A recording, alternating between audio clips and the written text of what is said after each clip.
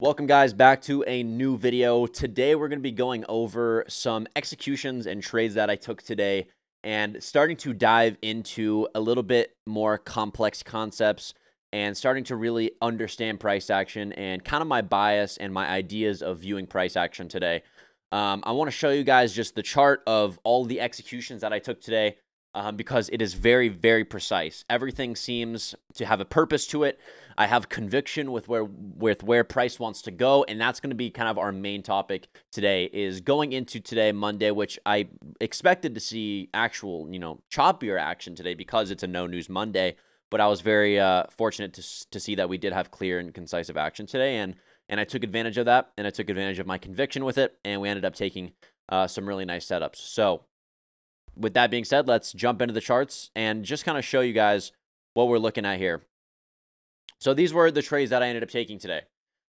And we're going to go into all of them. There was around 3 main ones and talk about the reasoning behind them, why I believe price is going to where it was, and my bias going into the morning, how my bias shaped out, and just kind of replay this entire action. I'm going to replay this entire action of today and go through each trade that I took and talk about why I took it, why was my bias like that, why was I expecting price to do what it was going to do, and really give you guys an understanding, because people will show you this execution and then they won't tell you why they took it. They like to hide the secret. They like to hide their knowledge, and I want to give this to you for free on YouTube and just show you guys my understanding of price and my conviction with price and why I expected and why I took the trades that I did today. So what I'm going to do is I'm going to completely clear this chart. So I'm going to go to just completely clear everything on this chart and the executions. And we are going to go into today and review everything, price action replay, and talk about my bias going into the morning. So the first thing, again, going into the morning, just going to the daily, what's my bias going into today? Well, looking at the 4-hour, what did we just end up take? We just ended up taking sell side liquidity. So going into the morning, am I going to be bullish or am I going to be bearish? I'm going to be pretty bullish long term, right? On a bigger time frame, like the 4-hour, and on the 1-hour, I'm going to be bullish. But there is specific things that need to happen first before I can actually take a trade. Even though I'm bullish, that doesn't mean I'm automatically going to long every fair value gap I see on a 5-minute or a 1-minute, right? Because that is too zoomed in action, right? They're 2 different time periods, understanding that price is fractal. Okay, so now that I have a bigger time frame bias, my 4-hour is bullish, let's zoom into a 1-hour. Okay, what can I expect here now? Well, what else are we sweeping? We're also sweeping this internal sell side liquidity right here. So not only are we sweeping sell side on a lower time frame, but we're also sweeping sell side on an external time frame, which makes me very bullish. Now, what do I expect here just by looking at this chart? Just by looking at this chart, this to me looks like a clear inversion model, and what I'm looking at is this 1-hour fair value gap. Now, I'm watching to see this either hold or this to get ran through. If this gets ran through to the upside, I know for sure that we will take this high. Now, I don't know if we're going to come up take this high, which I probably expect us to, but for right now, when I'm looking at price, I am expecting us to come here. So let's go back to the open, go back to pre-market, and let's zoom in now to the 15-minute. Let's go to opening price, which was right here. We'll go back a little bit so we can zoom into the 1-minute here as well. So looking at price here, am I looking to take any trade here in the morning? Possibly. Am I going to look to take a short? Probably not right now. Because we just ended up taking sell side, I'm looking for this to get bought up. So what are the trades that I could possibly take here? Well, I zoom into the 5-minute. What am I looking at here? Well, I can see a possible trade that you could take that I actually didn't end up taking. I wasn't watching the charts at the time, but a possible trade you can end up taking here, clean this up here, is noticing this 5-minute time frame. When we come down sweep internal here, this then gives you an opportunity to take a trade towards buy side, because not only do you have that external level swept, you also have that internal model. So you're trading 2 different long models, which is giving you extra confirmation, right? So looking at the 5-minute, I can then say, hey, looking at this, we've now come down. We have a 5-minute fair value gap continuing to hold this. If I zoom into the 1-minute here, we can see we've come down, swept all of these internal lows here, now having displacement back up, I'm looking to see, you know, possibly come down. If not, just take a long here and take it on the bigger time frame 5-minute. And what I could do here is take a long at open and put my stop, again, targeting buy side, and putting my stop either at the low, which is probably the best thing to do here because I wouldn't want to see that low, but I do want to give price an opportunity to maybe come down here, sweep this low, and then bounce, right? Because I'm going to put it here because I'm trading that bigger time frame as well, right? So market opens. You can see we ended up coming down actually right here, sweeping that internal low right there, actually forming equal lows, and then ended up at open just super straight up all the way to buy side. Again, notice the efficiency in price. This is what I want you guys to notice. I've been saying for the last 3 months that summer months are always going to be more choppy. Now, the last 3 months of the year is when we start to see good action. Now, what does that mean when I say good action? When we have a clear draw on liquidity and we have a clear buy or sell model, price moves efficiently. You'll notice that in the summer months when we have some sort of model or we have some sort of clear buy side or clear sell side, in between that time period, we get a lot of choppy, slow action. It is not efficient. Price does not move efficiently towards whatever the draw is. Notice the efficiency and quickness in price when we have a clear draw. Notice, sell side gets taken, we get break to the upside, we rebounded this fair value gap, we hold it, and we go straight to buy side, right? That is efficiency in price. So now, at this point in time is when I start looking at the markets. I didn't take that original trade, but you could have. And now, at this point in time, I'm watching price because this internal buy side level has now been taken. So I am possibly looking to take a short position, but not yet. I need to see more in price. Now, a lot of people here are looking to take shorts. This is too early, way too early to take shorts. Notice, structure is just now starting to form, right? I want to see more structure, so I'm waiting. I'm waiting. I'm still waiting. I'm still waiting. I'm still waiting. Again, this nice bullish fair value gap right here. I'm watching to see if this maybe holds. Again, at this point in time, I'm still a little bit more bullish. I'm possibly expecting to come see new highs because notice there's no break of structure to the downside yet, right? We have no low that has been broken through with displacement to the downside. Notice this low gets broken. There's no displacement here. When we get this big candle to the upside, I'm now expecting price to probably run back towards those highs. And as you can see now, we come back and we sweep internal. So at this point in time, again, I'm still waiting for price. And now I'm looking for this level to be now a sweep of this high to then possibly go back lower. Because again, we've now swept external, we've swept internal, but now I want to start to see us sell back off to possibly this low, and these lows down here. So again, I'm still waiting for structure because I need to see a model. I need to see internal structure swept, displacement to the downside on a fair value gap. Okay, now we get an opportunity. Now, why is it now we get an opportunity? Because this is the first time in price where we have gotten displacement through a low. Notice, we have buy side now swept. We have buy side external swept. We have buy side internal swept. This is now that manipulation move. And we get displacement through a low. So now this is where I'm looking to take a low risk short setup. So now, this is where I'm going to introduce standard deviation. I plan on making a whole standard deviation video this week. But for example, and just for the sake of this video, I will draw it in because this did have a lot to do with my bias going into today. Now that I see this manipulation move and I see this distribution to the downside, I now want to start to see where price could possibly bounce because we have a lot of lows here. We have one low here. We have one low here. We also have equal lows down here. Now, what's going to be the highest probable area for me to take most of my position off? So this is when standard deviation comes into play. Now, standard deviation, you draw in as a projection tool. You don't just take trades off of it. You use it as a projection tool to then give you external bias and added confluence and added conviction onto whatever your already existing bias is. Now, you can see when we come in and put this high in here, notice the last high that gets put in right here before the sell-off move, we take whatever the previous low is, which would be here. So I draw in standard deviation like this. I go from the high to the low, and that gives me my projection.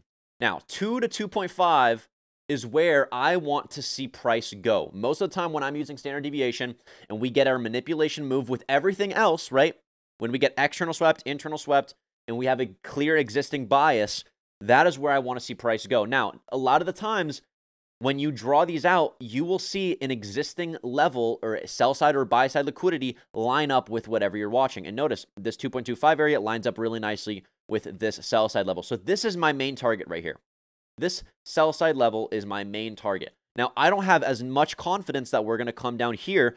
So I am going to take most of my position off here to secure profits, because if I come down and I take off like a quarter here, there's a big possibility that we're going to come into this standard deviation area and bounce back to the upside. And I want to take advantage of what I'm confident in and then let my runners do the work, right? Because I am always thinking of my entries and my exits based off of my level of conviction.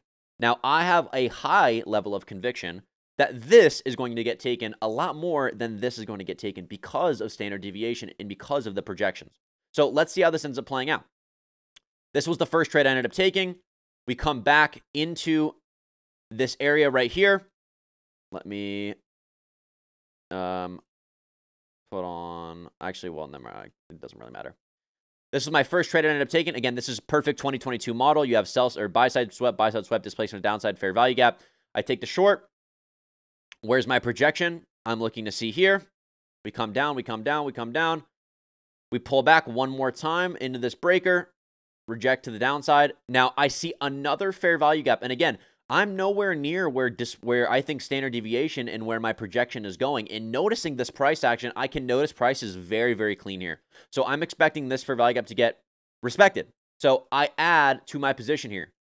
We come back into this other fair value gap and I add another short position, moving my stop lower, right? Because in this initial entry where I'm taking this short here, my initial stop here is at the high of day, and I'm looking to see sell side, right? Now, I am now adding to my position. So my average now goes from here to around here, right? Now, what do I want to do with my stop now? Right when we reject this fair value gap, I'm managing my position and managing my risk. If we hold this fair value gap, we should not come back to this high until we come here, right? So I am moving my stop now to that high, noticing the risk to reward here now. Not only, notice, this is what I want you to focus on. When I add to my position here and I move my stop loss, my average gets moved to here. So this is now an added position trade, which my risk to reward now becomes 4.85. And when I lose, or if I get stopped out on this position, I am now added an extra maybe point or 1R to this trade stop, but my win is significantly bigger. Now, I want to bring out paint here just so I can give you guys an understanding of the math behind this, an understanding of managing risk, adding to a position, right? Now, if I enter here, right, just for an example, just, simple, let's say I add a position, right? And it's, one con of NQ, whatever that is, whatever we want to say. Let's just use a unit. And we'll use the unit as 1, right? So if I'm here, I have one short position. Now, if we end up selling off in my stop for this, right? So I'm in one contract. My max loss for this is, let's say, minus 1. And my PT for this is +4, okay? Now, this is just an example. Again, the numbers are going to be off, but just understand what I'm trying to say here, okay? When we get this move to the downside, right? And I'm up on my position, and my average, let's say my average is 500, right? It's just like, let's say we're talking about a stock, just random, right? Just random numbers. My average is 500. We move to the downside. I then add to my position at 400. So now my average on this trade is now 450, okay? So my average now becomes 450. And my original stop on this was 550, okay? So 550 was my original stop. And now my original entry was 400, or no, sorry. My original entry was 500, and now my average is 450, okay? Now, what happens here? My new average is 450, which is a little bit worse than it was before because I'm short. But what happens to my risk to reward? What happens to my expected P&L ratio? Well, if I'm in, let's say, $100 worth of this position, and my average is 500, but it gets moved to 450, that means my loss potential is now 200 if it was the same stop.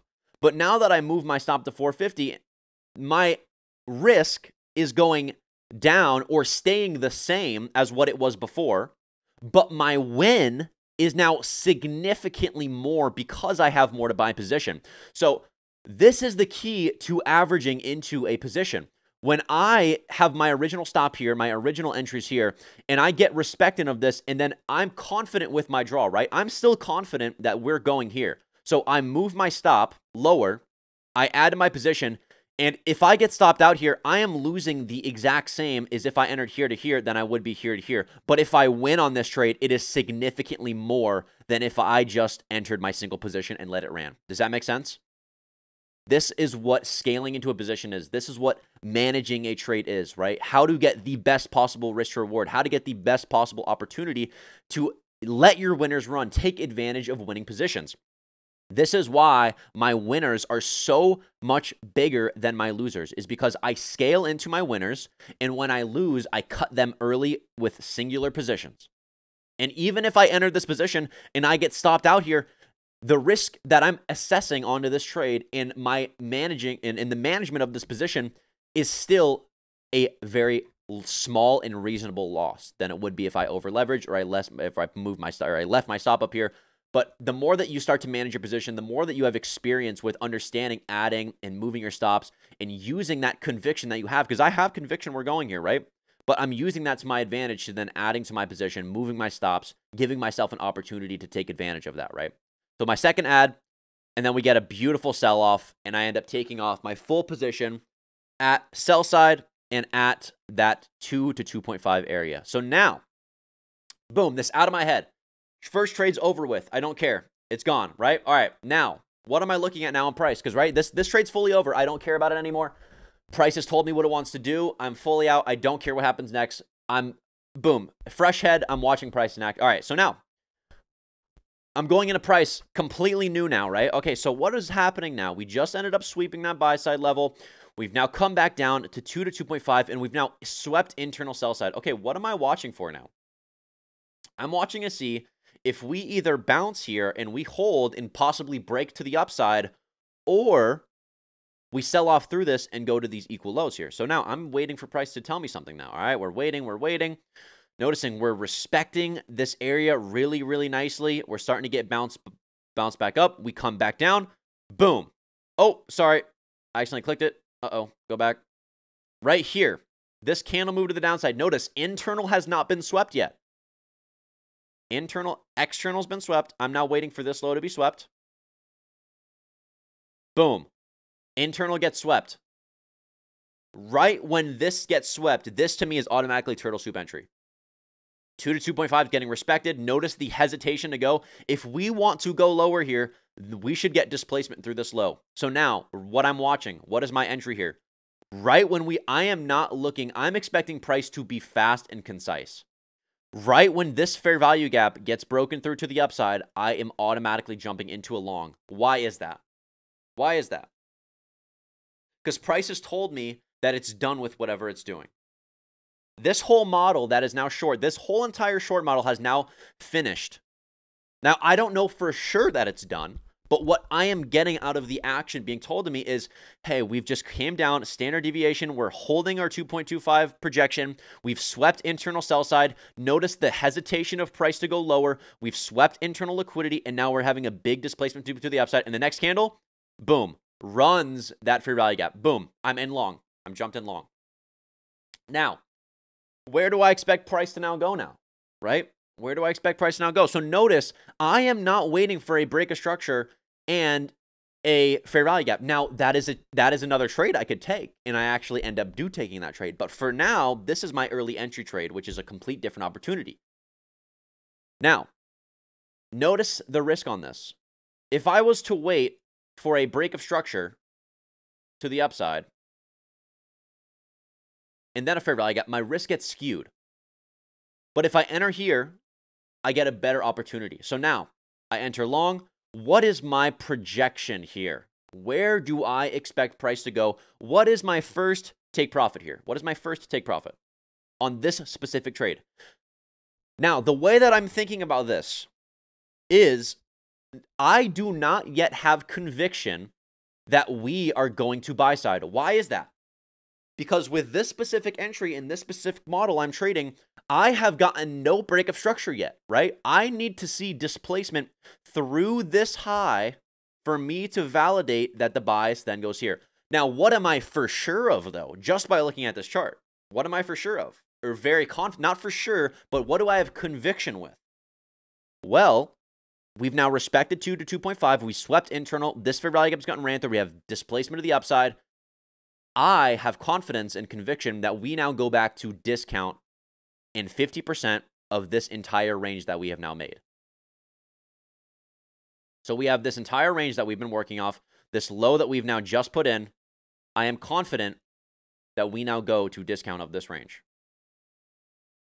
Notice, comes down, respects the inverse fair value gap, displacement to the upside, big move to the upside, and I ended up taking off my con right there as my first trade of this setup. And that's it. Because I'm taking what I'm confident with. I'm taking what I have conviction with. Now, what is my mindset now looking at this chart? Again, boom, that trade's out of my mind. It's gone. Right when I'm selling, okay, I'm looking at something new. I'm like, all right, what's going on now? What's happening?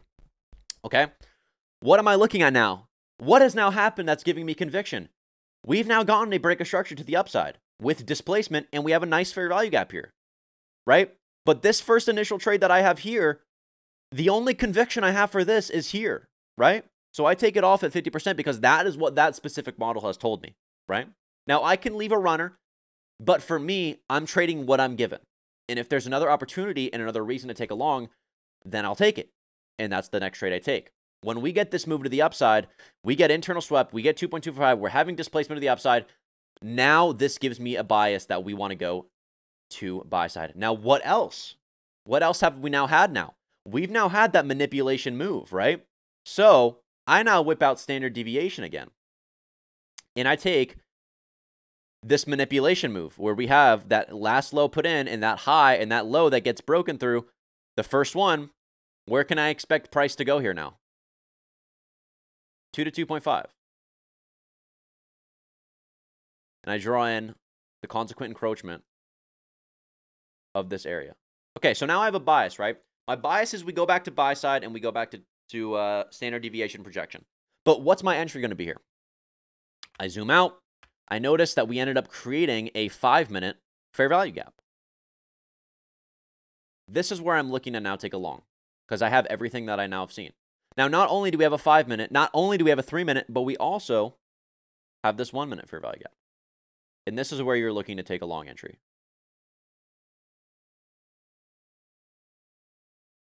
So I'm waiting. I'm waiting. I'm waiting. I'm waiting. I'm waiting. I'm waiting. I'm waiting. Boom. Everything has now happened that I needed to see happen for me to get a valid entry. Notice the patience and the discipline of it.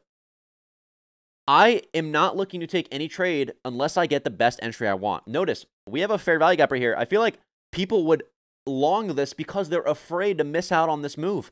Wait for the market to give you the opportunity to get the best risk reward possible, right? This was the second trade or the third trade I ended up taking. I enter long in the 5-minute fair value gap, overlap with the 1-minute. I put my stop at the wick low right here. Beautiful risk to reward. And I let us ride. Displacement up. And I end up taking off my first contract right here at standard deviation 0.1. My first contract's taken off right here. Again, what's my projection? Buy side. Where do you think price ends up stopping? Now, I ended up taking my full position off at buy side because when buy side gets taken, that's all I need. That is what I have true conviction with. Now, let's see where price ends up stopping. We have our standard deviation projection of 2. Notice, right here we came down, touched it, reversed. What do you think is going to happen here? And Q initially sells off. We come up, we come up, we come up. Boom, taps. Taps again. sells back off to the downside. So this is the level of precision and understanding of the draw and understanding of price action that I want you guys to be able to get to. Now, I did not expect to see this clear and concise action today. I did not. I'm going to be completely honest. I can't predict that. I go into Mondays most of the time expecting choppy action, especially when we have no news. No news Mondays is a lot of the time when we get choppy action. Today, we got clear and concise action. And when I have conviction with that, and I have a clear understanding of what action wants to do, I'm going to execute with that. So today, I want you guys to take out of these executions, understanding why I did what I did. I'm here to explain it. I'm not here to just show you this and say, oh, yes.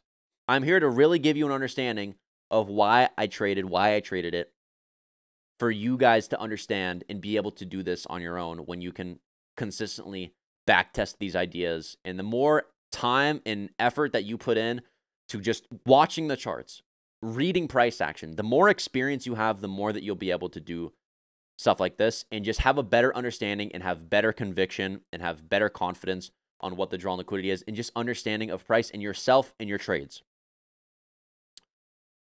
If you enjoyed this video, make sure to leave a like, subscribe, let me know if this benefited you in any way, and I will see you guys in the next one.